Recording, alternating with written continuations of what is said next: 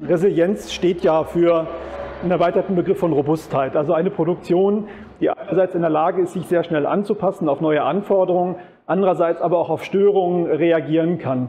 Und Gaia-X durch die Modularität der Software, durch den Datenraum, die überall verfügbaren Daten aus Produktionsmaschinen, erlaubt es halt, dass, wenn ich einen Ausfall in der Produktion an einer Maschine habe, sehr schnell eine andere Maschine in die Produktionsreihenfolge zu bringen. Das heißt, auch die Produktionsreihenfolge zu ändern. Ein Bauteil macht Probleme, fällt raus, klassisch steht eine Produktionslinie in der Zeit und mit sehr flexibler Software ist es einfach möglich, ja, Reihenfolgen zu tauschen, Maschinen zu wechseln, Produkte vorzuziehen und das auf einer sehr abstrakten Ebene.